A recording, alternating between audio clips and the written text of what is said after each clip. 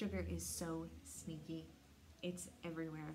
It's hiding in many foods that are marketed as health foods. So I want to show you two quick examples today.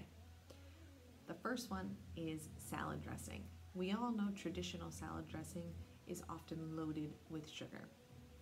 But now there's a whole new market for sugar-free and fat-free, but you have to be really careful with those two, because if you can't really take those as face value. If you flip the bottle over and look at the ingredients, oftentimes you're going to find something that indicates there's an artificial sweetener in there or sugar in there. I grabbed one off the shelf the other day just as an example, and two ingredients that stuck out to me in this one were caramel color and sucralose. It's supposed to be a sugar-free, fat-free salad dressing, but it really isn't. Another place that sugar often sneaks into that you would never expect is in potato chips. Now, I love potato chips in general, so I'm always on the hunt for a healthy alternative.